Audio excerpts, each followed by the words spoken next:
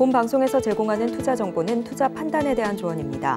방송에서 제공하는 주식의 가치, 가격 상승 및 하락에 대해서는 방송사에서 보장하지 않습니다.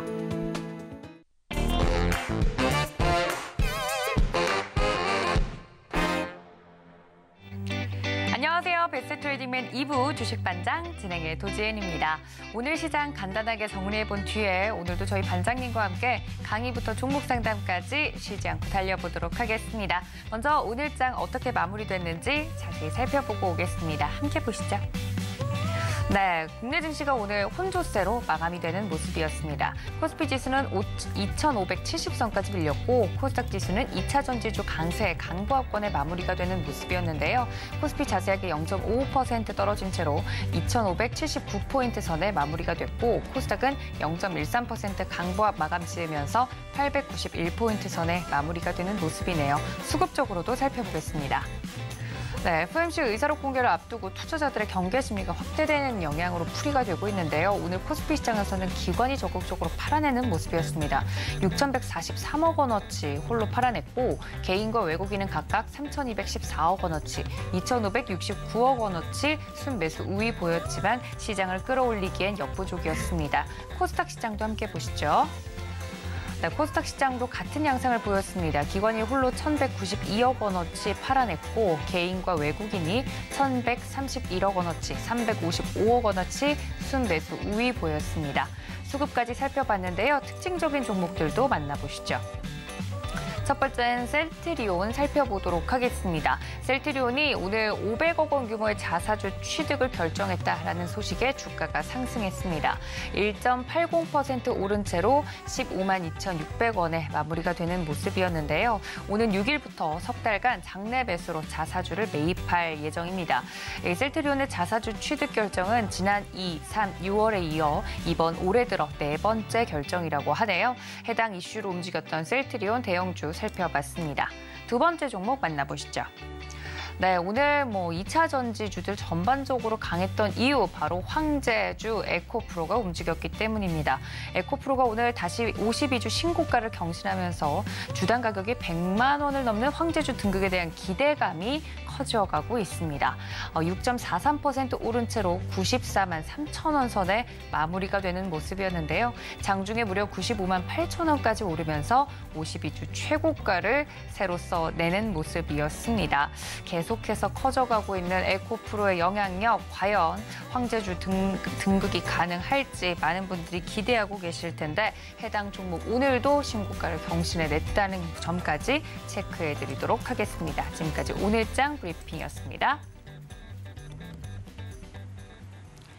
자, 이렇게 오늘장 간단하게 살펴봤습니다. 함께해 주실 저희 반장님 바로 소개해드릴 텐데요. 이승훈 반장님 모셔봅니다. 반장님 어서 오세요. 안녕하세요. 네, 반갑습니다. 자, 앞서서 제가 자세하게는 아니지만 시장 간단하게 살펴봐 드렸는데 시장이 오늘 혼조세로 마감이 됐습니다. 우리 반장님은 시장 어떤 포인트로 보셨는지요?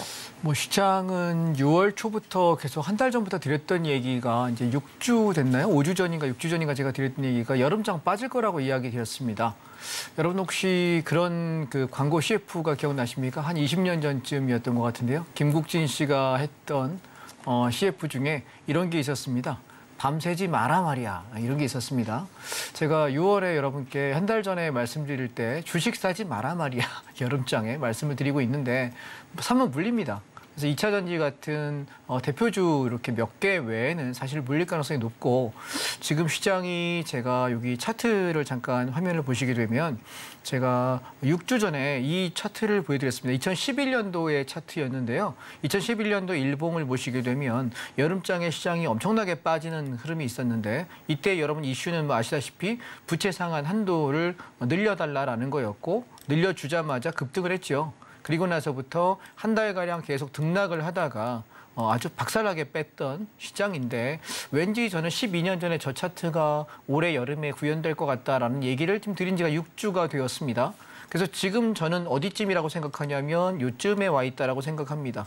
여기. 그럼 이제 조만간에 얘가 이렇게 밀어버리는 장을 만나게 되지 않을까? 진폭이 저 때는 65P에서 70P 정도 선물 기준으로 어마어마하게 빠졌고 종합주가 지수는 한 15% 정도 빠졌습니다. 그럼 종목은 보통 50% 정도 반토막 난다는 얘기거든요. 그래서 이따 시장을 살펴드리겠지만 지금 아무리 눈 씻고 뒤져봐도 안전하게 살 만한 종목이 2차 전지 관련 종목들 몇 개, 앞으로 좀 더 갈 자리 남아있는 거 외에는 사실 별로 볼 게 없거든요. 그 얘기는 시장에 조정이 나오지 않고 이대로 올라간다고 한다면 우리가 싸게 안전하게 살 자리는 없다는 생각이고, 보통 이런 징후가 나올 때 시장은 하락을 출발하게 되고 그 하락의 폭이 제법 커졌던 것 같고요. 하락은 짧게 가면은 한 달 정도, 길면은 2달에서 2달 반 정도 가는데 한 달 정도 지금 약한 조정을 하고 있는 상태이고요. 반등 시도했다가 무너지고 반등 시도했다가 무너지고 있는 상태라서 저는 7월 말 최소한, 길면은 8월 중순까지의 하락을 여러분께 말씀드리고 싶다라는 얘기를 계속해서 반복해서 드리고 있는데, 제가 왜 굳이 2011년도 차트를 6주째 거의 매주 보여드리고 있습니다. 지금 이렇게 흘러가고 있다라는 걸 말씀드리고 있고, 주식을 하시는 분들 입장에서는 제가 하는 말이 틀리기를 바랄 수도 있겠습니다. 뭐 저도 그랬으면 좋겠습니다만 차트 패턴상은 꽤 많이 닮았다라는 생각이라서 당분간은 장이 반등이 나오면 인버스를 모아놨다가 주가가 빠질 때 차익을 내시는 전략이 낫지 않겠느냐라는 얘기를 줄기차게 드리고 있고, 그 중간에 우리가 사고 파는 것은 단타일 뿐이지 추세일 수는 없다. 기억하시고 장 보셨으면 좋겠습니다. 아마 7월 말쯤 됐을 때는 지금보다 제법 빠져 있지 않을까라는 생각이니까요. 지금 어설프게 종목에 물타거나 주식을 저가 매수하겠다고 덤비는 것은 신중하셨으면 좋겠다라는 말씀을 다시 한번 드리고 싶습니다. 네, 이렇게 시장에 대해서 자세하게 말씀을 해주셨는데요. 6월부터 7월까지 이야기를 좀 쭉 해드리고 있는 부분들, 여러분들 노란톡 들어오시면 더 자세한 시황과 종목에 대한 이야기 들어보실 수 있습니다. 하단에 나가고 있는 QR코드 카메라 어플로 비추시면 들어오실 수 있는 링크가 뜨기도 하고요. 전 이게 너무 어려워요 하시는 분들은 그냥 문자 샵 0082번으로 이승훈 적어서 보내주시면 저희가 들어갈 수 있는 링크 송부해드리고 있으니까 적극 이용해보시면 좋을 것 같습니다. 저희 반장님 강의가 끝난 뒤에는요, 종목 상담 진행이 됩니다. 문자 샵 0082번 같은 번호입니다. 내용란에 종목명과 매수가 비중, 이 셋 중에 꼭 하나를 빠뜨리는 분들이 계세요. 하나라도 빠뜨리지 않고 세 가지 모두 잘 적어서 보내주셔야 저희 반장님이 보다 면밀하게 여러분들 종목 상담 도와드릴 수 있습니다. 종목 상담 실시간으로 받고 싶다 하시는 분들 샵 0082번으로 지금부터 접수받도록 하겠습니다. 더불어서 서울경제TV 유튜브 채널, 실시간 채널은 24시간 열어두고 있으니까 좀 자세하게 소통하고 싶다 하시는 분들은 이쪽으로 많은 참여 부탁드리고요. 저희 반장님 노란톡 활짝 열어두고 강의 시작해 보도록 하겠습니다. 반장님, 오늘은 저희 어떤 내용 들어볼까요? 자, 시장부터 한번 살펴보겠습니다. 네. 지난주에 저희가 종목을 3개, 4개를 건드렸거든요. 그 4개 종목을 어떻게 했는지 간단하게 여러분과 한번 접근을 해보겠습니다. 하락장이라서 종목을 사지 말라고 이야기했지만 과정 안에도 단타가 조금 안전하게 나올 만한 자리들은 여러분께 말씀을 드리고 있거든요. 그래서 단타를 어떻게 했냐면 저는 매매 원칙 이렇게 진행합니다.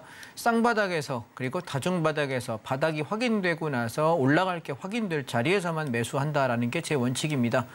왜냐하면 초창기에 제가 매매를 할 때만 해도 제가 이제 이번 달로 만으로 17년이 됐네요. 시장에 들어와서 매매하고 트레이더가 된 지가 17년 차 트레이더인데 이제 다음 달이면 18년 되겠죠, 그죠? 예, 그런데 그 기간 동안 제가 해보면서 손해가 났고 깡통을 찾고 고생을 했던 그 구간들은 전부 다 고점이 돌파될 때, 시장이 막 시세가 날아갈 때, 돌파될 때 내가 따라붙으면서 추격했던 겁니다.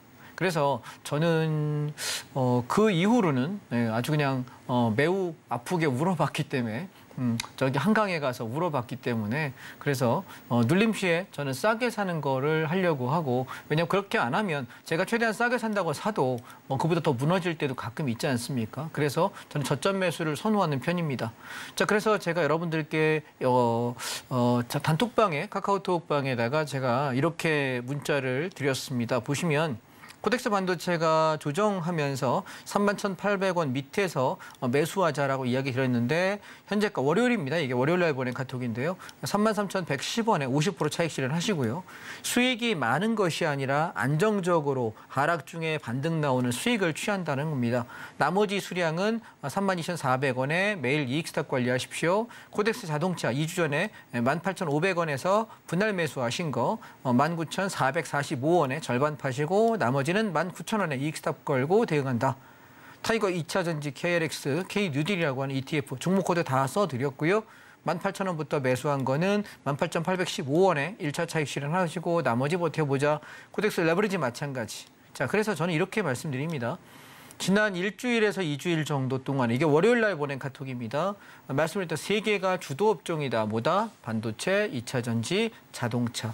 근데 얘네들이 떨어질 때마다 우리는 싸게 사고 반등을 이용해서 분할 차익 실현하는 것. 저는 이게 제일 좋은 매매라고 생각한다. 그러면서 이렇게 얘기했습니다. 시황을 본다는 것은 이런 겁니다. 시장이 하락을 얘기할 때는 인버스를 사서 주가 하락에 배팅을 하시고 시장이 반등을 좀 할 때는 이렇게 좀 주도주 섹터에서 안전한 종목 위주로 우리가 거래하는 것 이게 안전하지 않을까라고 여러분께 제안을 드렸던 겁니다. 자, 차트로 한번 보겠습니다. 저희가 코덱스 반도체가 떨어질 때 27,000원에서 27,600원 사이 여기 사가지고 단타를 한번 했고요. 그리고 이번에 떨어질 때는 전 여기서 산 거예요. 지난주에요. 일주일 동안. 이 자리에서 샀고 그래서 지금 90분 봉인데요. 90분 봉 보시면 여기서 이게 버텨지는 게 보이시나요? 3일 동안 살 기회를 줬습니다. 같은 가격대에. 올라올 때 여기 최고점에서 반을 파는 거고 밀리면은 나머지 본전 이상에서 약수익 관리하셔라. 아까 카톡 보낸 거고요. 그다음에 보시면 2차 전지입니다. 보시면 같은 날인데 흐름이 좀 다르죠. 2차 전지는 갔다가 눌리고 갔다가 눌리고 쌍봉 먹고 죽었다가 17,800원 바닥 찍고서 급하게 올라와요. 자, 보세요. 아까 여러분 좀 전에 봤던 반도체랑 뭐가 다른가 한번 차트 모양을 한번 자꾸 비교해 보실까요? 얘는 일봉이 눌림이 없어요. 그냥 갔다가 그대로 가고 있는 굉장히 강한 장세고 눌려도 크게 눌리지 않고 약하게 눌리고 갑니다. 화면 보이시죠? 예, 그러면 2차 전지는 뭐가 다르냐면 이 위치가 가만히 보세요. 얘는 어떠냐면 아주 박살나게 빼버려요. 90분 위치가 다른 거 눈에 보이시나요? 아까 2차 전지는 여기였고요.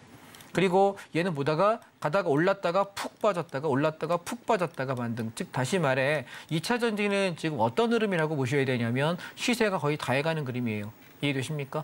지금 반등 나오고 에코프로 좋다고 막 따라가잖아요. 100% 물립니다. 제가 10손가락에 장을 지집니다. 추격하시면 10손가락에 장을 지집니다. 무조건 물립니다. 그러니까 얘는 떨어질 때 조정 나올 때 바닥이 확인되고 들어가서 잠깐 단타 먹고 나오고 잠깐 단타 먹고 나오는 구간이지 이러다가 시장이 이제 제대로 무너지잖아요. 만약에 내일부터라도 미국장 빠지면 대차게 무너지기 시작하면 우리가 시장이 급락이냐 약한 조정이냐는 뭘로 판단할 수 있냐면 2차 전지예요. 2차 전지가 장대음 봉나오기 시작하면은 종합주가 지수 그대로 박살나면서 풋옵션 엄청나게 대박 날 거란 말이죠. 이해되십니까? 그래서 지금 2차 전지랑 자동차랑 반도체 이 세 개가 현재 어제 오늘 버티고 있습니다. 안 빠졌어요. 버티고 있는데 종합주가 지수만 계속 흘러내리고 있거든요. 근데 이 세 개의 주도주 중에 한 개라도 하락으로 돌아서면 시장의 하락 속도가 빠를 것이고 만약에 2개 이상의 종목이 떨어진다 그러면 시장은 여러분 야 이러다가 대한민국 시장 망하는 거 아니야 싶을 만큼 급락을 할 거라고 생각합니다. 저는 7월 달을 하락장으로 본다라고 말씀드렸고 길게 보면은 7월 말 8월 초쯤 한번 반등했다가 또 8월 달 또 한번 빠지고 나면 그 7월 말과 8월 말경이 저는 이 시장의 바닥을 형성할 거라고 생각하는 사람이기 때문에 제 말이 맞나 틀리나는 지나보면 아시겠는데 지금 6주 동안 지나보면서 막고 있죠. 예, 그래서 올 여름 동안 여러분 함부로 주식을 사지는 마셔라라고 다시 한번 이야기 드리고 싶고요. 그다음에 자동차 같은 경우도 보시면 2차 전지보다는 좀 더 흐름이 강하죠. 눌렸다 올라가고 눌렸다 올라가는데 눌림폭이 그렇게 강하지 않습니다. 그래서 자동차는 먼저 눌렸기 때문에 18,500원부터 여기 내려올 때 사셔라라고 이야기하는데 한 호가에 사는 거는 불가능합니다. 한두 사람도 아니고 그렇다 보니 제가 단톡방 무료 톡방에다가 여러분 올릴 때는 얼마 이하에서 사시면 좋겠고 오늘부터 1, 2주 정도 그러면 내가 만약에 5천만 원 살 거야 그러면 일주일 동안 살 거면 5거래일이니까 하루에 1,000만 원 사면 되는 거죠. 내가 만약에 5천만 원 살 건데 2주 살 거야 그러면 하루에 500만 원씩 분할로 떨어질 때마다 사놓으시면 돼요. 이해되십니까? 제가 하는 매매는 그런 식이에요. 왜냐하면 우리가 저점을 알고 고점을 알기는 어려워요. 운이 좋아서 저점을 맞출 때도 있고 운이 좋아서 최고점에 팔 때도 저도 있습니다. 그런데 걔는 운입니다. 그래서 우리가 이 정도 가격 선에서는 내가 분할로 사서 단가를 좀 맞춰나가는 작업을 하고 물타라는 게 아니에요. 이해하십니까? 얼마 이하에서 사고 손절가 얼마 건다라는 기준을 가지고 들어가는 거기 때문에 계획을 가지고 천천히 분할로 샀다가 시세가 나기 시작하고 정말 올라가기 시작할 때 물량을 실어서 가져간다면 이번에 보면 자동차주가 상승 탄력은 제일 좋았죠. 월요일 날 여기서 19,500원대, 400원대에서 반을 팔았습니다. 자, 저는 여러분께 어떤 얘기 드리고 싶냐면 이 세 개의 섹터 중에 하나가 무너지게 되면 시장의 하락의 속도가 붙을 거고 두 개가 무너지면 와장창 빠질 거고 세 개가 무너지면 시장이 망가질 것처럼 무너질 겁니다. 그래서 이 세 개 섹터만 보시면 주식은 다른 거 필요 없다라는 말씀을 드리고 싶고요. 그다음에 또 하나는요. 저는 주식에 대해서는 이렇게 생각합니다. 주식을 하시는 분들이 대부분 다 복리 수익이 정말 좋다라고 생각하는데 복리로 깨지는 사람은 봤어도 복리로 버는 사람은 많이 못 봤습니다. 이유가 이유가 뭐냐면 승률이 80%, 90% 이상 될 때 들어가야 되는데 계속 수익을 눈덩이처럼 불리려고 하다 보면 사람 심리가 정말 좋은 자리까지 한두 달, 두세 달 기다렸다 들어가야 되는데 그렇지 않아요. 사고 팔고 또 오늘 또 들어가고 사고 팔고 오늘 또 들어가고 이걸 계속 반복합니다. 트레이딩 해보시면 아세요. 사람이 돈에 한번 홀리면요. 정신 나가요. 장 끝나고 나면 내가 왜 그랬을까라는 생각 분명히 하시거든요. 그래서 저는 그냥 한 달에 한 번, 두 번, 많아야 두 번, 세 번 정도밖에 매수를 안 한다는 거 기억하시고 들어가서 뭐 요즘처럼 짧은 반등일 때는 5% 내지 10%, 2차전지 5% 수익 나고 반 팔았지 않습니까? 그런 식으로 보통 평균 10에서 20% 정도 수익 나면은 저는 팔아먹습니다. 그리고 다음 달을 기다립니다. 그러다 보면 여러분 월 평균 5%만 꾸준하게 내가 이익을 내셔도 1년에 60%입니다. 은행이자 지금 3% 정도 하거든요. 3에서 한 3.5% 정도 하는데 내가 한 달에 5%만 원금 대비 5%만 불려나갈 수 있어도 복리가 아니라 그냥 달리로만 불려나가도 여러분 얼마냐면 연평균 60%입니다. 내 자산 대비 1.5배 이상, 1.6배가 올라가는 거고요. 내가 한 달에 10%씩만 꾸준하게 번다고 생각하면 1년에 120%입니다. 제가 더 재미있는 통계를 하나 알려드려 볼까요? 정말 복리 투자할 수 있다면 내가 한번 들어가서 20%씩만 복리 투자를 하잖아요. 20거래일을 제가 한번 계산해 봤어요. 그때 얼마가 되냐면 원금의 38배입니다. 이해하실까요? 그만큼 복리 투자가 어려운 거예요. 내가 20% 먹고 나와서 현금 들고 있다가 또 다음번에 그 원금을 몽땅 몰빵해서 들어가고 또 그 20% 수익 나고 다시 가만히 갖고 있다가 20%. 근데 여러분 우리가 20거래일이면 생각 가만히 해보세요. 200%도 아니고 20%입니다. 그러면 내가 한 달에 한 번 혹은 두 달에 한 두세 번 정도는 20% 정도 먹을 만한 자리들은 나오거든요. 그런데 우리가 기다렸다가 진입하고 기다렸다 진입하고 기다렸다 진입하는 대부분은 매매를 안 하고 있어야만 가능한데 대부분 투자자는 매매를 계속 하고 있거나 어딘가 물려 있습니다. 제 말씀이 아마 매매해보신 분은 공감되실 겁니다. 그래서 우리가 수익을 계속해서 복리로 불려가는 걸 하지 마시고 그냥 일정 부분 이익 나면은 팔고 기다리고 주식을 들고 있지 않으면은 나는 큰일 날 것 같아요. 여러분 그게 중독 증상입니다. 조심하시고요. 그래서 매매는 꾸준하게 하는 것이 아니라 우리가 놀고 관망하다가 어느 순간 보일 때 한 번 들어가서 먹고 나오는 거예요. 지난 금요일 날 2차 전지 사자, 코덱스 레버리지 사자라고 이야기했던 건 한 달 동안 기다리고 지키다가 자 여기 저점에서 반등 나온다 사라라고 이야기 드려서 월요일 날 빵 뜨면서 차익 실현을 했던 거거든요. 그러니까 그렇게 기다림의 시간들이 필요하다는 걸 좀 기억하셨으면 좋겠습니다. 자, 주식에 대한 얘기는 여기까지 드리고요. 제가 오늘 여러분들께 드리고 싶은 것은 이제 선물 옵션에 관한 이야기인데요. 제가 계속 선물 옵션에 관한 말씀을 드리다 보니까 주식만 하시는 분 입장에서는 선물 옵션이 어렵게 느껴집니다. 그런데 우리 이렇게 생각해 보세요. 주식시장은 상승하기도 하고 하락하기도 합니다. 그런데 상승할 때는 내 종목이 올라가니까 돈을 법니다. 그런데 하락할 때는 종목이 떨어지니까 손해가 나지요. 그러면 주식하는 사람이 어떤 생각을 하게 되냐면 제발 원금만 회복해주면 내가 이놈의 주식을 때려치리라 얘기하시는 분들 제가 많이 봤거든요. 우리가 원금 회복하기 위해서 주식을 합니까? 본전만 하자. 본전할 거면 은행에 넣어놓으세요. 3.5%, 3.7% 이자 줍니다. 그런데 왜 도대체 본전만 하자, 원금 회복하자를 위해서 우리가 금융투자를 합니까? 그건 아니지 않습니까? 이유가 뭐냐면 주식은 올라가야만 이득이고 떨어지면 손해가 볼 수밖에 없는 구조의 상품이에요. 왜냐하면 단방향, 상방만 봐야 되거든요.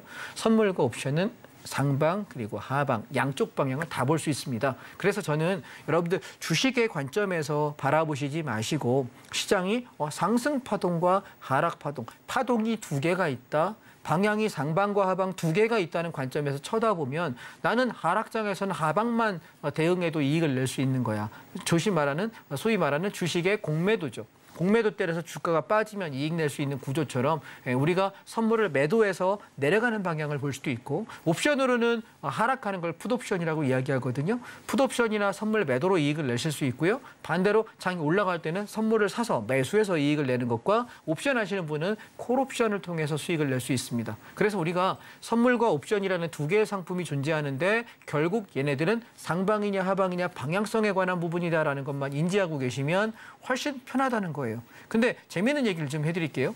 자, 주가가 빠질 때 우리가 선물 옵션을 아는 입장에서는 주가가 올라갈 때는 선물을 이렇게 매수해서 이만큼 올라가는 만큼의 이득을 내요. 이건 주식하고 똑같습니다. 그런데 주가가 하락할 때는 선물 매도에 진입을 해서 주가가 빠지면 이 하락하는 폭만큼의 이득을 내거든요. 개념 잡으셨죠? 자, 다음 페이지 보겠습니다.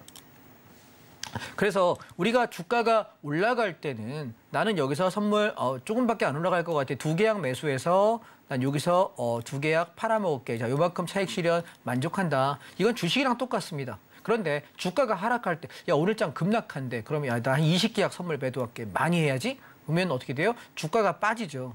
그러면 주식으로 보면 청산하는 공간 안에가 여기다가 클릭을 하게 되면은 하방으로 진입되는 선물 매도 진입이 됩니다. 그러면 얘가 빠질 때 나 이만큼 내려와서 오늘처럼 어제처럼 떨어질 때 저는 뭐합니까? 하방에 대한 이익을 낼 수 있습니다. 이것이 선물의 매도라는 개념이고요. 그래서 저는 여러분께 이렇게 말씀드릴게요. 결국 선물 옵션에서 핵심은 뭐냐면 상승 방향에 배팅할 거냐? 아니면 하락 방향에 배팅할 거냐. 이 2개의 게임이에요. 그런데 상승 방향은 누가 수익 난다? 콜옵션이 수익이 나는 상품이에요. 그래서 또 하락 방향은 풋옵션을 사야 수익이 나요. 그래서 제가 여러분 조금 쉽게 설명을 하냐면 여기 기준가라는 개념을 제가 하나 달아놨는데 이건 뭐냐면 아침마다 콜옵션과 풋옵션이 시소를 탔다고 한번 생각해 보실게요. 이렇게 시소를 타고 있는데 얘네가 무게가 똑같아요. 콜옵션은 C라고 표현하고요. 풋옵션은 P라고 표현하겠습니다. 그러면 무게가 똑같으면 중심이 이렇게 밸런스가 맞아서 좌로도 우로도 기울지 않을 겁니다. 그런데 둘 중에 어떤 놈이 무게가 더 나가요. 그럼 어떻게 될까요? 무게 나가는 놈이 내려가겠죠. 그럼 반대로 시소가 있는데 얘가 내려가면 얘는 올라갈 것이고 반대로 얘가 무게가 무거워서 내려가게 되면 얘는 올라가겠죠. 무슨 말씀인지 이해하셨죠? 그래서 저는 이걸 기준가 싸움이라고 얘기하는데 콜옵션의 기준가, 그다음에 풋옵션의 기준가 얘를 내가 알게 되면 기준이 깨지는 순간 얘는 무너지니까 반대 방향을 사는 거예요. 되게 간단하죠. 그러니까 우리가 야 상방이야 하방이야 물어볼 필요가 없는 거고 어떤 게 기준가인지만 알게 되면 기준가가 깨질 때 깨지는 쪽이 죽는 거니까 반대 방향이 가는 거예요. 자 보실게요. 여기 위에 있는 것은 콜옵션 차트입니다. 콜옵션의 기준점은 3.70인데 이 3.70을 아는 순간 아침에 시작과 동시에 얘가 무너지네요. 그럼 뭐가 되는 거냐면 주가는 콜이 무너지니까 풋이 올라가는 즉 하락이 되겠죠. 그래서 아침에 풋옵션을 사니까 바닥에서부터 풋옵션이 당일날 500%의 수익을 내게 됩니다. 이해되셨나요? 그래서 우리가 상승이다 하락이다라는 구조를 이렇게 이해하시면 된다는 걸 기억하시면 될 것 같고요. 그래서 저는 선물 옵션은 결국은 양방향 상품이라서 돈을 잃어버리기가 훨씬 더 힘들다라고 저는 말씀을 드리고 싶어요. 왜냐하면 나는 여기를 기준으로 야 올라가는 줄 알았어. 그래서 매수했더니 이렇게 올라가다가 1차 차익 실현했습니다. 절반 팔았는데 나는 요 위에까지 2차까지 갈 줄 알았는데 여기를 가지 못하고 얘는 가다가 밀리는 거죠. 그럼 나는 여기서 본전 스탑 걸고 그다음에 얘가 기준점이 깨지는 순간부터 야 방향 바뀌었다. 우리 하방 들어가자 라고 얘기해서 나는 이 하락의 폭을 이해할 수 있죠. 또 반대로 나는 올라갈 줄 알았는데 여기서 반등하는 척 조금 흔들다가 갑자기 툭 빠져요. 그럼 뭐죠? 내가 틀렸네. 잘못 봤네. 그럼 뭐합니까? 손절하고 방향만 하방으로 바꿔주면 하락폭에 대한 이익을 낼 수 있게 됩니다. 따라서 선물 옵션의 가장 큰 장점은 내가 틀려도 된다는 거예요. 이해하십니까? 네, 저도 하루에 보통 제가 한 7번에서 10번 정도의 매매를 한다고 들면 한두 번 혹은 두세 번씩은 손절을 꼭 해요. 이해하실까요? 아침에 저는 9시 땡부터 한 10시 반, 길어야 11시까지 매매가 끝나는데 보통 평균적으로 하루에 한 4번에서 많으면 6번, 7번까지 오전에 거래를 하거든요. 적게 하면 두세 번에 끝나는 경우가 있는 것 같습니다. 그런데 제가 5번 거래하면 한두 번은 꼭 손절을 해요. 무슨 얘기인지 아시겠죠? 왜냐하면 저도 다 못 맞춰요. 한두 번은 꼭 손절을 하더라고. 그리고 나서 방향을 바꿔주고 방향이 잡힌 걸 확인하고 물량을 더 실어서 돈을 벌고 나옵니다. 그래서 저는 여러분께 선물 옵션의 가장 큰 장점은 틀려도 된다는 거예요. 제일 좀 마음 편하지 않으십니까? 틀려도 된다는 겁니다. 자, 그러면 우리가 선물 옵션이 어떻게 움직였는지 제가 최근에 어제 오늘의 패턴의 하락장 패턴을 좀 여러분께 한번 소개해 드리겠습니다. 자, 하락장은 뭐라고요? 콜 옵션이 기준점이 붕괴되고 풋 옵션이 저항을 돌파되게 되면 하락장입니다. 자, 그러면 어떤 사례가 있나 보겠습니다. 자, 선물 차트 7월호의 오늘자입니다. 자, 오늘 아침에 저는 어떻게 매매했냐면 아침에 첫 번째 시작하자마자 이렇게 올라갔어요. 그래서 상승 파동을 먼저 보면서 얘가 추세 상승일지 단기 반등일지 모르겠다. 345에 안착하게 되면 추세 상승이 가능하고 345를 넘지 못하면은 반등했다 밀리는 구조라고 말씀을 시황을 드렸습니다. 그러고 났더니 고점이 344.95였습니다. 한 틱 차이로 넘지 못했고요. 그래서 아침에 여기서 여기까지 1포인트 반등하는 이익을 내고 그 뒤에 장이 빠지면서 이 자리 344.102030에서 하방 진입을 했는데 저는 떨어졌다가 반등할 줄 알았더니 하루 종일 빠지더라고요. 예, 그래서 오전만 매매하는 바람에 점심 먹기 전에 털고 끝났는데 종가 저가 지금 야간장까지 계속 빠지고 있는 전략입니다. 자, 한번 보실게요. 그럼 왜 그랬는지 한번 보실까요? 아침에 제가 상방을 봤던 것은 기준점 싸움입니다. 자, 왼쪽에 보이는 차트가 C, 콜옵션 차트고요. 오른쪽에 보이시는 것이 P, 풋옵션 차트입니다. 따라서 콜옵션의 기준점이 아침에 뭐였냐면 4.07입니다. 여기 4.07. 자, 그런데 이 기준점을 아침에 지키니까 이만큼 올라갑니다. 그죠? 풋옵션은요, 기준점이 0.65입니다. 0.65. 기준점만 정확히 아시면 돼요. 근데 얘가 아침에 풋이 무너져 버리니까 풋이 붕괴되면 누가 올라갈까요? 콜이 가겠죠? 그래서 아침 반등은 이걸로 챙긴 거고요. 그 다음에 하방 전환한 건 뭐였냐면 4.07 얘가 무너지는 순간부터 시장은 하락입니다. 그래서 저는 점심 먹기 전에 2.4까지 죽는, 2.5까지 죽는 이 파동을 먹은 걸로 만족을 했던 것이고 동시에 0.65의 풋옵션이 가격을 회복하면서 1.20대에서 원금 대비 더블 정도 이익 난 걸로 만족하고 팔았던 겁니다. 오후장은 별개의 문제고요. 이해하셨죠? 우리가 시장이 상방이냐 하방이냐를 보는 건 옵션 가격만 하시면 굉장히 편하거든요. 자, 6월 29일 패턴입니다. 얘는 패턴이 좀 다르죠. 아침에 시작과 동시에 올라가는데 갭상승 이후에 제법 많이 올라갑니다. 10시 35분까지 이만큼 올랐다가 종가 저가로 냅다 빼버립니다. 자, 우리가 하락하는 패턴도 종류가 몇 가지가 있는데 갭하락 이후에 종일 빼버리는 패턴이 있고 갭상승해서 시세 좀 올라가는 척하다가 밀어버리는 패턴이 있습니다. 우린 지금 두 개를 뭘 보는 거죠? 시작하고 나서 올라가는 척하다가 미는 겁니다. 주식을 하는 분들은 이 차트를 잘 보셔야 되는 게 아침에 시가에 팡하고 올라갔다고 내가 눌림목에 매수할게 했는데 눌림목이 보통 시가 근처에서 눌림목 잡으시거든요. 시가 깨지면 손절 쳐야 돼요. 무너지는 거니까. 그래서 이 패턴을 아시게 되면은 우리가 아침에 올라갔다 내려올 때 눌림목 매수를 하지 않고 시가에 만약에 장이 강하면 시초가 매수해서 올라가는 이익을 먹고 나오는 게 훨씬 유리하다는 것을 이 차트를 통해서 여러분 아셨으면 좋겠다는 겁니다. 보통 주식하실 때 왜 물리냐면 아침에 시초가 시작과 동시에 올라갈 때는 너무 급하니까 저희가 얼마까지 갈지 모르니까 안 삽니다. 그러면 어떻게 되냐면 시초가 매수를 안 하기 때문에 시가에 올라가는 파동을 못 먹고 올라갔다가 내려올 때 무너지는 파동에 들어갔다가 손절하거든요. 기억하시기 바랍니다. 이 패턴이 주식에서 제일 많이 물리는 패턴이에요. 다음. 그래서 아침에 콜옵션 기준을 보시게 되면 기준점이 1.20입니다. 그래서 얘가 시작하자마자 왕창 올라서 얼마 갔냐면 2.83까지 콜옵션이 2배 넘어갑니다. 상방으로 더블. 자, 여러분. 주식은 상한가가 30%밖에 못 가는데요. 선물 옵션은 상한가가 없습니다. 이론상. 그래서 하루에 2배가 나기도 하고 3배가 나기도 하고 5배, 10배까지도 나기도 합니다. 어떨 때는 50배, 100배 나는 경우도 1년에 몇 번 있고요. 그래서 우리가 주식을 하시는 분들이 선물 옵션의 이 맛을 한번 느끼시면 사실 얘보다 좋은 게 별로 없다는 생각이에요. 왜냐하면 수익률 게임이 내가 500만 원, 1000만 원 가지고도 이 정도 돈을 벌 수 있는 거는 내가 주식에서 5천만 원 갖고 1억 갖고 있어야 되는 우리가 10분의 1 정도 자금 가지고 벌 수 있거든요. 1억 가지고 해야 돼. 주식이면 1억 정도 있어야지 레버리지 효과가 날 수 있는 거를 우리는 1000만 원 가지고 그 정도 효과를 낼 수 있기 때문에 적은 돈으로도 얼마든지 많은 돈을 벌 수 있다는 게 가장 큰 장점 아닐까요? 자, 그다음에 세 번째 패턴 보겠습니다. 하락 패턴 세 번째입니다. 얘는 뭐냐면 갭상승합니다. 얘는 6월 28일입니다. 여러분 다 최근 거죠?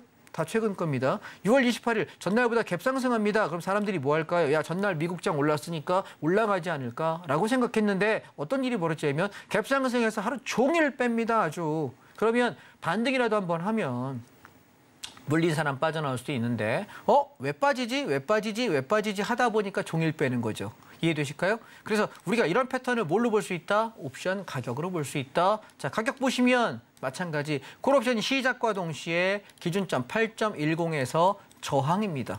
그러면 얘를 넘지 못한다면 풋옵션은 0.32 기준가입니다. 얘를 회복하면서부터 움직이는데 얼마 가냐면 풋옵션이 700%입니다. 0.2짜리가 1.4까지 가니까 저점에서 고점까지가 7배입니다. 근데 저걸 다 먹긴 힘들어요. 그래서 우리가 보통 조금 시세 나는 거 보면서 들어가기 때문에 7배쯤 나게 되면 내가 한 300%, 200% 수익 나는 데는 지장 없거든요. 저는 그래서 여러분들 하락장 패턴에 대해서 좀 익숙해지시게 되면 이런 패턴들은 조심하자라는 생각을 하실 수 있게 되고 또 하나 볼까요? 아까랑 비슷하죠? 갭상승했어요. 아침에 반등하는 척하면서 잠깐 속임수 주다가 종일 빼버립니다. 자, 이런 패턴들 주의하시기 바랍니다. 주식하시는 분들 이 패턴 반드시 기억하시기 바랍니다. 어떻게 되나요? 콜옵션 기준점 1.34 얘가 무너지면서부터 종일 빠집니다. 그럼 풋옵션 어떻게 될까요? 바닥에서부터 계속 올라가죠. 제가 제목 뭐라고 달았나요? 시장의 움직임은 항상 옳다. 사람들이 매매하면서 늘 하는 생각은 야, 장은 왜 빠지냐? 도대체 왜 이렇게 떨어지는 겁니까? 왜 올라가는 겁니까? 자꾸 왜를 달아요. 자, 여러분, 우리가 그걸 알 수 있으면 재벌될게요. 여러분, 왜라는 건 중요하지 않아요. 시장이 무엇을 기준으로 올라가냐 내려가냐의 판단이에요. 주식도 마찬가지, 선물옵션 마찬가지요. 내 그 기준점을 가지고 올라간다, 오케이, 나 올라가는 쪽에 배팅, 내려간다, 야 이거 잘러, 반대로 하방으로 돌려라. 이게 선물옵션의 가장 큰 장점이다라는 말씀을 드리고 싶고요. 마지막 하나만 더 하겠습니다. 6월 19일 패턴입니다. 시장이 어떻게 되나요? 마찬가지 개파락인데요. 그리고 나서 종일 뺍니다. 저는 내일이 위클리 옵션 만기인데요. 내일 개파락 이후에 종일 빼는 패턴이 될 거냐, 개파락 이후에 들어 올렸다 빼는 패턴이 될 거냐, 둘 중에 하나일 것 같습니다. 그래서 내일장 여러분, 오늘 제가 보여드렸던 이 4개의 패턴들 중에서 내일 선물의 흐름이 있다라고 답을 말씀드리겠습니다. 참고로 보시면 되겠습니다. 자, 그러면 선물 얘기는 여기까지 하고요. 하락에 대한 얘기 여기까지 하고요. 우리가 주식 얘기만 짧게 하겠습니다. 제가 시간이 지금 한 6분 정도, 7분 정도 저한테 남아있거든요. 종목들 살피겠습니다. 저는 코덱스 레버리지는 한 16,000원에서 16,300원 정도까지 이번에 빠졌다가 반등 나올 거냐 말 거냐를 봐야 된다고 생각하기 때문에 주가는 추가적인 하락이 있어야 된다고 봅니다. 현재 16,900원이고요. 그다음에 인버스는요. 지금 여러분이 장이 조금 반등 나올 때마다 7월 달 인버스 모아놓으시면 제가 어디까지 간다 그랬죠? 적게 가면 2,800원, 많이 가면 3,200원을 말씀드렸습니다. 예, 그래서 장이 빠질 때마다 조금 장이 반등 나오면은 인버스가 빠지잖아요. 그래서 2,500원, 2,400원, 2,300원 이렇게 100원 떨어질 때마다 조금 5%씩 10%씩 모아놓으시면 얘가 효자가 될 거다라고 다시 한번 말씀을 드리고 싶습니다. 오케이. 자, 그다음에 우리가 지금 관심 갖고 보는 게 인도하고요. 그다음 베트남인데 얘네들은 좀 기다렸다 살 생각입니다. 기다렸다가 ETF를 좀 제가 볼 생각이고, 제가 최근에 봤던 2차 전지 현재 얘가 꺾이느냐가 제일 중요합니다. 종목 코드는 364980입니다. 364980. 2차 전지 ETF 타이거 KRX 2차 전지 K 뉴딜이라고 하는 이름인데요. 이름이 좀 길입니다. 그래서 이 종목이 구성 종목을 보시게 되면 여러분 제일 잘 알고 계시는 삼성 SDI, 그다음에 LG 이노베이션, 그다음에 LG 화학, 그다음에 SK 이노베이션, 예, 그다음에 또 뭐였더라? 이런 것들로 주로 구성이 되어 있어요. 그러다 보니까 우리가 2차 전지 대표주, 대형주 위주로 돼 있기 때문에 그중에 내가 뭘 사야 되는지를 고민 안 해도 얘네가 알아서 움직여요. 왜 오늘 하락장인데 얘가 올라갔냐면 이 종목들 중에 에코프로가 있어요. 그래서 오늘 에코프로가 올라가는 바람에 다른 종목들 떨어졌는데 오히려 2차 전지 ETF는 올라간 겁니다. 제가 왜 ETF를 좋아하는지 이해하실까요? 우리가 삼성 SDI 찍었는데 걔가 떨어지면 어떡할 거예요? LG 화학 찍었는데 걔가 떨어지면 어떡할 겁니까?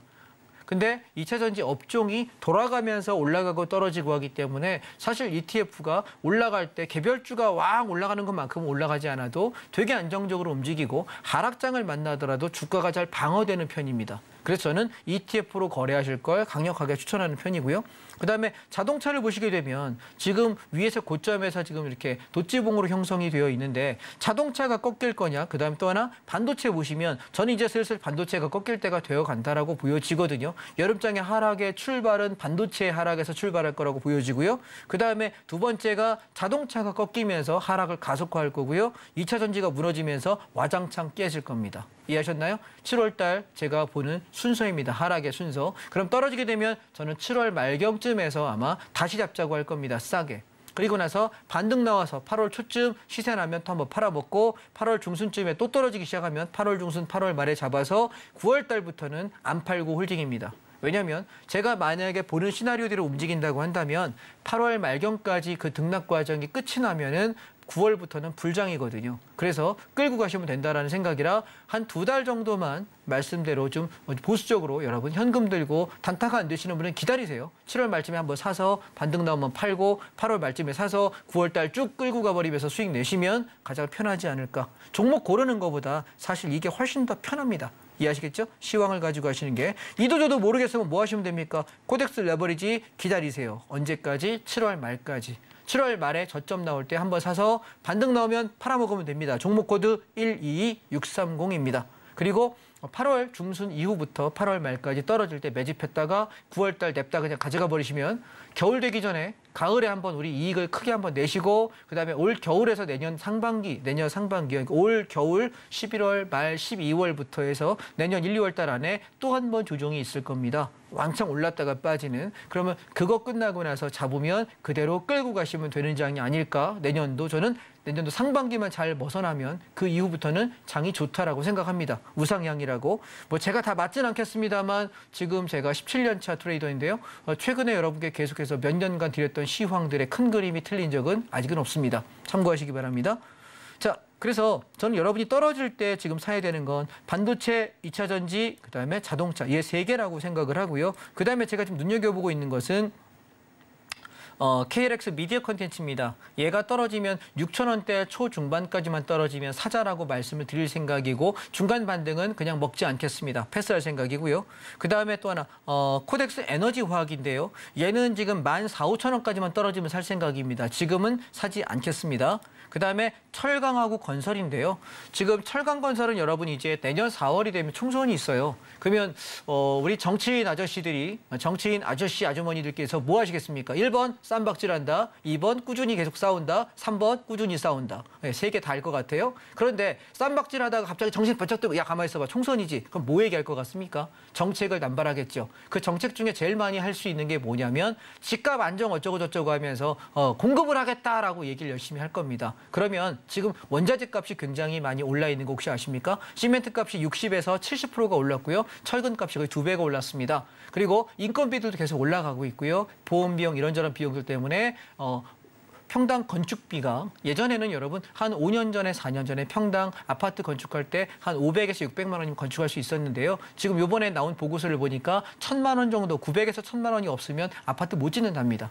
그만큼 인건비가 많이 올랐고 건축비가 많이 올랐어요. 그러면 뭐가 오를까요? 우리 주식하는 사람 입장에서 보시면 철근 관련 주식들이 많이 오를 것이고 두 번째 시멘트 값 당연히 오르지 않을까요? 코스트가 높아지면 시멘트 주식들의 순이익률이 높아질 거 아닙니까? 그죠? 그래서 저는 이번에 떨어질 때 시멘트주, 그다음에 건설주, 철강 관련 주들을 좀 모아야 되지 않을까라고 생각을 하고요. 그래서 올여름에 떨어질 때 저는 집중적으로 거기에다가 한 비중의 50%는 채울 생각입니다. 자, 그 관련 종목들을 여러분께 간단하게만 말씀드리고 종료하겠습니다. 어디 갔냐? 나와라 오바. 자, 우리 갑자기 안 보이네요. 여기 있다. 예, 저는 성신양회라고 하는 종목이 시멘트 관련주로 굉장히 괜찮다라고 생각을 하고요. 그다음에 아시아시멘트 좋다고 생각합니다. 그래서 지금부터 살살 입지를 좀 사놓고 장이 좀 떨어질 때마다 조금 모아가시면 여름장 하락장에 모아놨다가 우리가 가을장, 겨울장에 왕창 올라갈 때 돈을 좀 많이 버시면 어떨까? 손해볼 가능성이 거의 제로에 가깝습니다. 다만 얘는 시간의 인내 싸움입니다. 우리가 한두 달을 견디면서 천천히 떨어질 때마다 사놓으시고 이거 언제 살까요? 어떻게 할까요? 떨어지네요. 물어보실 분은 안 사셔도 돼요.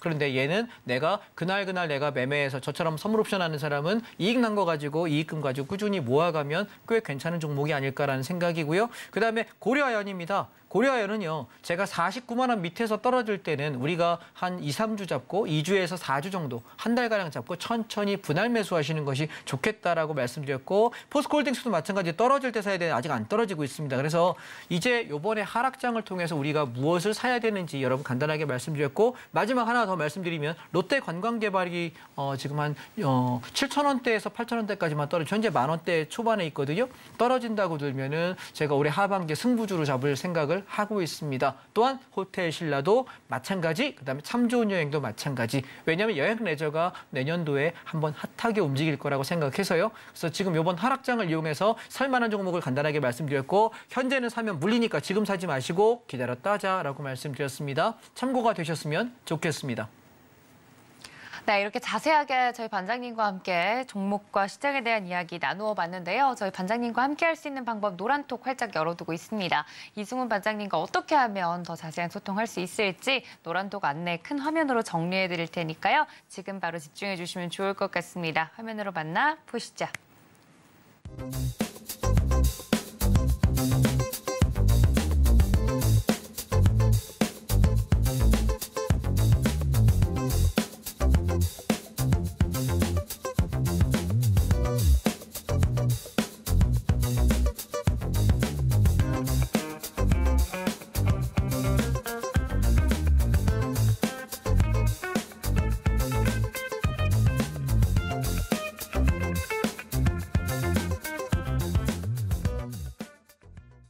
네, 지금부터는 종목 상담 진행을 해보도록 하겠습니다. 샵 0082번으로 접수해달라고 말씀을 드렸는데 많은 분들이 종목을 보내주셨어요. 첫 번째 종목 바로 만나보겠습니다. 아모텍 가지고 있습니다, 반장님. 13,000원에 20% 들고 있습니다라고 오이하나이님께서 보내주셨는데 아모텍, MLCC 관련 주죠. 오늘 마감가가 12,160원인데 13,000원 라인 정도에 만약에 공략을 했다면 어떻게 하는 게 좋을지 반장님 의견 어떻습니까? 제가 모든 종목을 다 잘 알지는 않아서요. 정확히 모르는 회사예요. 정확히는 잘 모르는 회사인데 그냥 기술적 분석만으로 말씀을 좀 드려보겠습니다. 네.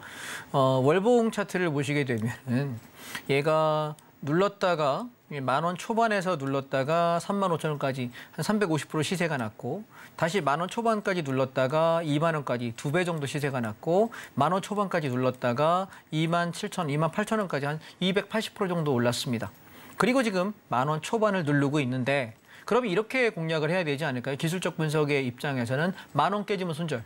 10,000원이 깨지면 손절한다 생각하고 요 초반에서 천천히 사고 나는 기다려본다는데 문제는 비중이 지금 20%입니다. 자, 여러분 생각해 보십시오. 우리가 바닥에서 공을 이렇게 위에서 던지게 되면 바닥에 퉁 하고 반등 나오고 퉁 하고 반등 나오고 퉁 하고 반등 나오지만 이 반등이 계속 반복될까요? 아니면 몇 번 반등 나오다가 땡구르르 굴르면서 바닥을 길까요? 후자입니다. 자, 무슨 얘기를 하는 거냐면 우리가 공이랑 똑같다고 생각하시면 되는 게 주가는 한번 치고 오르면 떨어질 때 원래 바닥까지 내려오는 종목은 좋지 않은 종목이에요. 왜냐하면 상승 추세는 저점을 높이고 고점을 높이는 겁니다. 그렇기 때문에 얘는 지금 계속 10,000원대까지 내려오고 있기 때문에 저 10,000원이 언젠가 무너진다면 투매가 한번 나올 수 있는 영역이 아닐까 싶어서 사실 이 종목이 좋아 보이진 않습니다. 이 회사가 좋은 회사인지는 잘 모르겠습니다. 그런데 차트 패턴으로 보시면 또 하나 보겠습니다. 직전 바닥에 14,000원이었습니다. 깼다가 반등하지요. 그런데 앞전 고점을 넘었나요? 넘은 적이 없네요. 이번에 떨어질 때 14,000원대가 지켜졌나요? 깨졌네요. 앞에 12,000원은 지금 깨고 있네요. 그렇다면 얘는 반등 나와봐야 14,000원 언저리에서 돌파하지 못하면 14,000원, 14,500원에는 탈출해야 되는 종목입니다. 저한테 만약에 물어보신다면 10,000원이 깨지면 손절하십시오라고 말씀드릴 것 같고 비중에 물타기는 안 했으면 좋겠고 올라오면은 13,500원에서 14,500원 사이 올라오면 욕심내지 말고 탈출하셔라 말씀드리고요. 왜? 여름장 하락장입니다. 그리고 이 차트 패턴은 깨져 있는 패턴이고요. 갑자기 수급이 들어오면서 들어 올린다면 감사합니다라고 얼른 탈출할 종목이지 들고 가야 될 종목은 아닌 것 같다라는 생각이고요. 그래서 만약 이 회사가 정말 좋다면 올라올 때 탈출하시고 다시 한번 떨어질 때 10,000원 초반에서 지켜진지 확인된 이후에 사셨으면 좋겠는데 저는 패턴이 깨진 종목은 안 좋아해서 저라면 안 들어가겠습니다. 네, 자세하게 아모텍 기술적 분석으로 먼저 이야기를 해드렸습니다. 자세하게 말씀을 드린 만큼 추가적으로 종목에 대해서 궁금한 점이 있다 하시는 분들은 노란톡으로 들어오시면 될 것 같습니다. 하단에 QR코드 통해서 들어오실 수 있고 문자 샵 0082번도 열어두고 있겠습니다. 자, 두 번째 종목 만나보도록 하겠습니다. 반장님, EG 가지고 있습니다 라고 보내주셨고요. 18,170원에 20% 정도 들고 있습니다 라고 보내주셨습니다. 뒷자리 1429님께서 보내주셨는데 이 페라이트 관련돼서 이슈가 있었던 종목이기도 하고요. EG를 만약에 18,170원 라인에 갖고 있다라고 하시면 반장님 어떻게 보십니까? 지금 이렇게 물타기 하셨다고 지금 얘기가 올라와 있는데 네. 물타기라면 여러분 물을 먹어요. 네. 물 먹는 전략입니다. 물 타지 마시고 왜냐하면 진입을 할 때 자 월봉을 보시게 되면 얘는 7,500원대, 5,000원대에서부터 치고 올라서 이미 시세가 끝난 종목이에요. 보시면 얘가 쭉 갔다 윗꼬리 달면은 무너지면서 앞전 저점을 깨는 패턴이 있고요. 쭉 갔다가 무너지면은 앞전 저점을 깨면서 왕창 무너진 뒤에 반등하고요. 갔다가 꼬리 달면은 밀어서 앞전 저점까지 내려옵니다. 그럼 얘는 윗꼬리 달고 이렇게 죽는 차트면 지금 여기서 반등이 있을 거라고 생각하시나요? 무너지는 게 더 낫다라고 생각할까요? 무너질 가능성이 높겠죠. 그래서 이 종목은 물 타면 안 된다라고 말씀을 드리고 싶고요. 글쎄요. 지금 가지고 계시는 19,000원을 만약에 목표로 보신다고 한다면 운이 좋으면 반등할 수는 있겠는데 글쎄 저는 잘 모르겠네요. 얘는 한 18,500원에서 19,000원 사이 오목에 던지고 나가야 되지 않을까 감사합니다 하고 생각을 하고요. 2만 원 올라타면 추세가 다시 회복할 수 있는데 18,500원에서 19,000원 사이에 저는 탈출하시는 것이 낫지 않을까. 살살 반등 나오면 겨우겨우 어떻게 빠져나와질 것 같은데 빠져나오시면 이 종목은 안 건드시는 게 좋겠습니다. 왜냐하면 아까 보셨다시피 시세가 끝난 상태고 소위 말하는 작전 세력들이 이제 설거지하는 거예요. 들어 올리면 자기들 못 빠져나오는 물량들 빠져나오게 설거지 정도 하면은 그때 아싸 감사합니다로 빠져나오는 거지 추세가 더 있어 보이진 않는다 말씀드리고 싶습니다. 네, 이주에 대해서 정확하고 또 현실적으로 조언을 드렸습니다. 이 점까지 참고해 주시면 좋을 것 같고요. 저희 다음 종목 만나보도록 하겠습니다. 문자로 들어온 종목인데요. 흥국 F&B 가지고 있습니다. 3,080원에 25% 들고 있습니다. 라고 보내주셨는데 오늘 흥국 F&B 마감가가 2,835원입니다. 마이너스 1.56% 하락한 채로 좀 마무리가 됐는데 흥국 F&B를 2,800원 지금 현재 마감가가 형성이 됐고 3,000원 라인에 들고 계시니까 좀 걱정이실 것 같아요. 반장님 어떻게 보십니까? 오늘 가지고 계시는 분들 보면은 참 속된 말로 아까비. 참 아까운 가격에 조금만 반등 나오면 탈출할 수 있을 것 같은데 라는 얘기들이 많으세요. 제가 아까 오늘 강의 때도 뭐라고 얘기했냐면 본전하고 탈출하려고 주식하는 게 아니지 않습니까? 이 사신 분께서는 시청자분께서 안타까운 마음이시겠지만 글쎄요. 지금 얘가 종목을 잠깐 보세요. 월봉을 잠깐 보시게 되면은 14,000원대부터 시작해갖고 쭉 빠져가지고 800원까지 빠져요. 굉장히 질이 안 좋은 종목입니다. 그리고 나서 올라갈 때 얘가 5,800원, 6,000원 살짝 못 갔다가 다시 주저앉아요. 횡보하고 있는데 지금 저는 과정이 이 과정이라고 보여지네요. 이 과정이라고. 그래서 이 종목이 정말 좋다라고 본인께서 생각을 하셨다면 이 과정을 겪으셔야 될 것 같은데 아마 보통 얘 패턴상은 한 3년에서 4년 정도 횡보하거든요. 이제 1년 정도 빠진 거라서 한 2025년에서 26년 정도 빚은 모실 수 있을 거고 거기까지 버티면 이익은 날 겁니다. 손해 안 나실 것 같고요.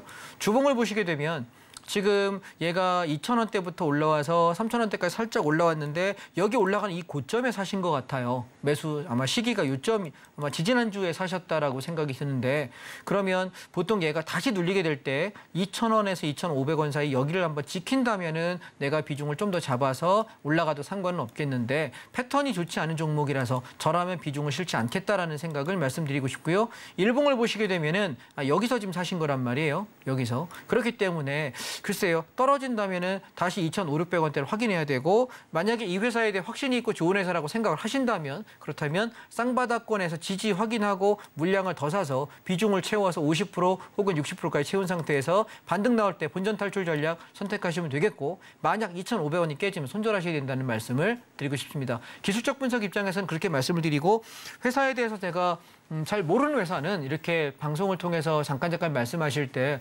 기술적으로 접근하는 방법밖에 이야기 드릴 수가 없어요. 왜냐하면 제가 그 회사에 대해서 공부하지 않았기 때문에 다른 말씀을 드릴 수 없고 그래서 기술적 분석을 이렇구나 지금 흘러내리고 있어서 리스크가 좀 있다라는 인식을 하시게 되면 저라면 빨리 던지고 차라리 이 정도 손실이면 인버스로 갈아타는 게 낫지 않을까 말씀도 드리고 싶습니다. 왜냐하면 7월 달 빠진다고 말씀드렸죠. 인버스가 못 가도 10% 이상 수익 날 거거든요. 그러면 이렇게 크게 물리지 않은 종목들은요. 던져버리고 인버스로 갈아태우셔서 이익을 내셔도 충분하지 않을까 말씀드리고 싶습니다. 네, 이렇게 종목에 대해서 자세하게 말씀 좀 들어봤습니다. 더 추가적인 내용은 노란톡에서 들어오시면 나눠보실 수 있는데요. 시간 관계상 종목 상담은 여기까지 하고 추가적인 내용은 노란톡 QR코드 열어두고 있고요. 문자 샵 0082번 열어두고 있습니다. 이승훈 반장님과 함께 해보시면서 남은 7월장도 여러분들 함께 이겨내 보시기를 바랍니다. 자, 저희 반장님과는 여기서 인사드리도록 하겠습니다. 반장님 고맙습니다. 고맙습니다. 네, 본 방송에서 제공해드린 정보는 투자 판단에 대한 조언일 뿐 해당 주식의 가치나 수익률을 보장하고 있지 않습니다. 또 서울경제TV, 서울경제신문은 당사의 브랜드인데요. 사칭 피해가 계속 일어나고 있다고 하니 이 점까지 유의해달라는 말씀 전해드리면서 저도 반장님과 함께 여기서 물러나겠습니다. 시청해주신 여러분 고맙습니다.